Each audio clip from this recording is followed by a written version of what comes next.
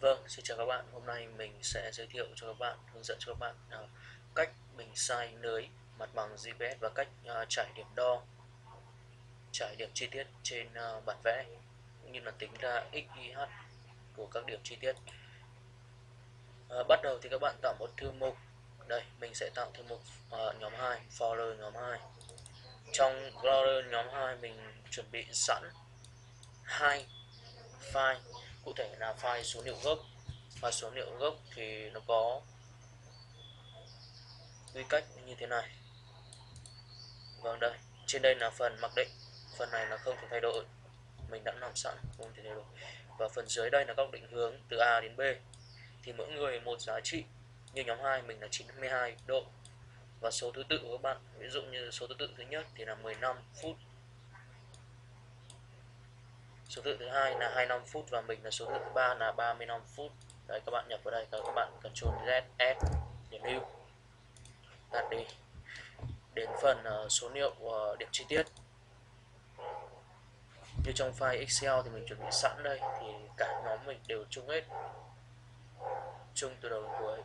Khi các bạn dùng để nhập vào Dpsurvey thì các bạn dùng cái này thôi, còn cái này là ghi chú thôi. Các bạn dùng cái này copy paste, kéo nằm hết xuống copy paste, hoặc là đây quy cách file đây nó như thế này.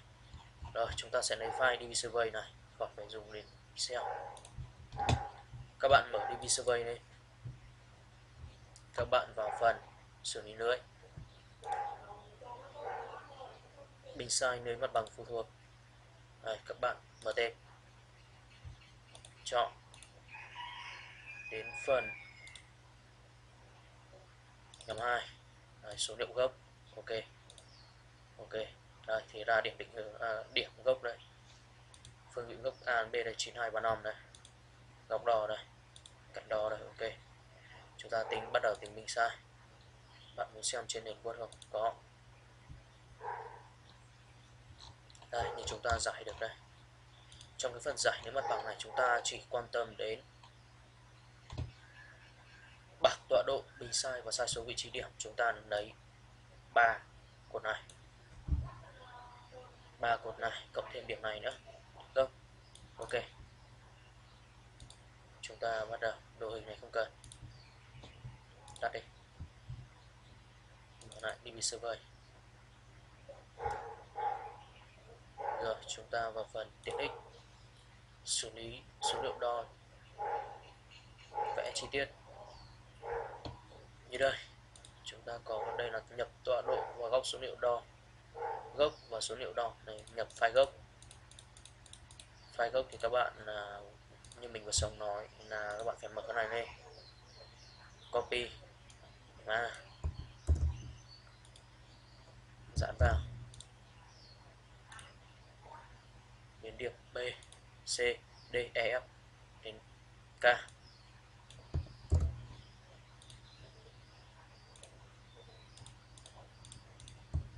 Copy paste vào. Giả định thì đây thì chưa cho độ cao của điểm gốc A, nên vì thế mình không thể tính ra được các độ cao của các điểm gốc còn lại B, C, D. Vì thế mình giả định là 0, 0, 0, 0.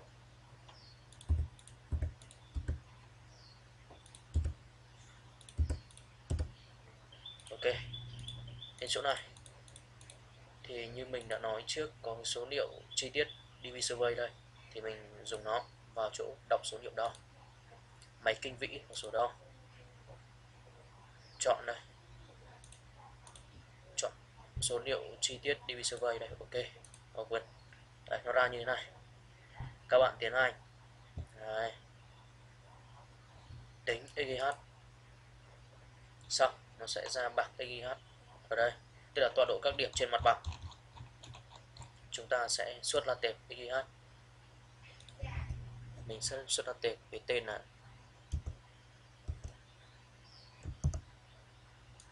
XYH. Ok, save. Rồi mình bắt đầu hiển thị. Đây, chúng ta có kết quả hiển thị rải điểm của mình như sau. vị trí các T đây là vị trí chia thừa. Đấy, chúng ta cần nối tất cả các điểm đây, cùng phải nối đây vị trí chia thừa ở trước nhà thí nghiệm này. Đấy, ok. Chúng ta save lại Ctrl S, chọn đến cái file của mình, cái folder của mình là nhóm 2, đổi tên đi, chi tiết,